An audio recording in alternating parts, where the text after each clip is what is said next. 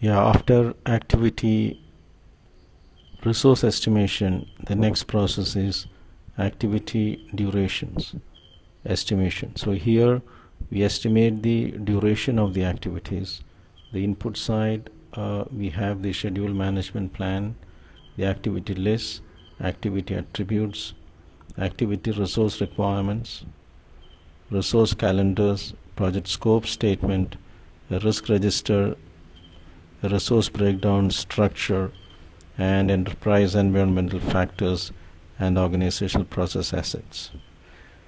We have discussed all these things in our previous mind maps. Let us focus on the tools and technique side.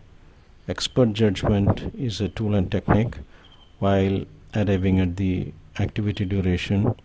Analogous estimation. This is about comparing and taking. Now let us say last year I traveled from here to Ooty, and I know I took, let's say, 10 hours, and this year again I'm traveling, so I'll budget for 10 hours, which is the duration of the journey. So analogous estimation is all about comparing with a past similar activity and then taking it. Parametric estimation is about averages. Now let us say last year I've traveled to Ooty 10 times, so I can take an average. That becomes parametric. Typical examples could be cost per square feet, which is a construction industry norm, cost per square feet, or defects per square feet kind of thing. So our average effort required to fix one defect. So these are parametric estimates.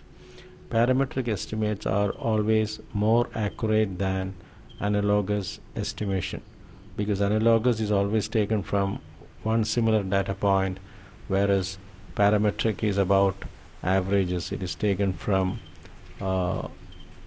it is from a set of data points we take an average, so that is parametric. So parametric is always more accurate than analogous.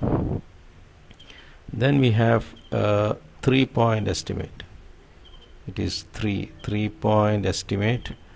That means for every task we come out with an optimistic estimate, a pessimistic estimate, and a most likely estimate.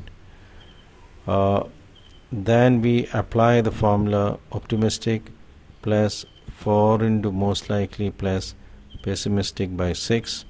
That is the beta distribution.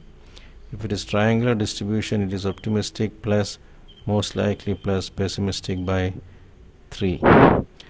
Now let's say, let us take the example of traveling from here to Ooty by car. The optimistic could be maybe 8 hours, the pessimistic could be 12 hours, and the most likely, let's say, it is 10 hours.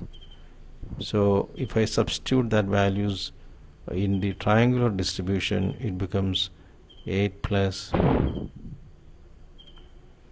12 plus 10 divided by 3. That is 30 divided by 3, so that becomes 10. Whereas in a beta distribution is optimistic is 8 plus 4 into most likely. The most likely in our case was 10 plus pessimistic was 12.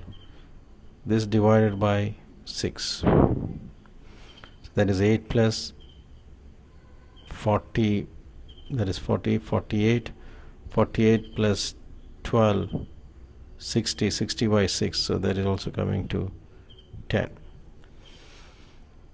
While estimating the activity durations, sometimes we employ group decision techniques like brainstorming, Delphi techniques, those kind of things. Delphi is always done by experts, so we take the experts' inputs and then incorporate that into the estimation. Reserve analysis, while doing the activity durations, we need to factor in the buffers also, so that becomes a tool. The outputs of estimate activity resources are activity duration estimates and sometimes project document updates. Because based on the activity duration, sometimes we may have to rework on the project milestones, dates, and the project deadlines. So you may go back and work on maybe the project plan, the milestone dates, and maybe sometimes even the charter. So any project document may get updated while doing the activity duration estimations. Thank you.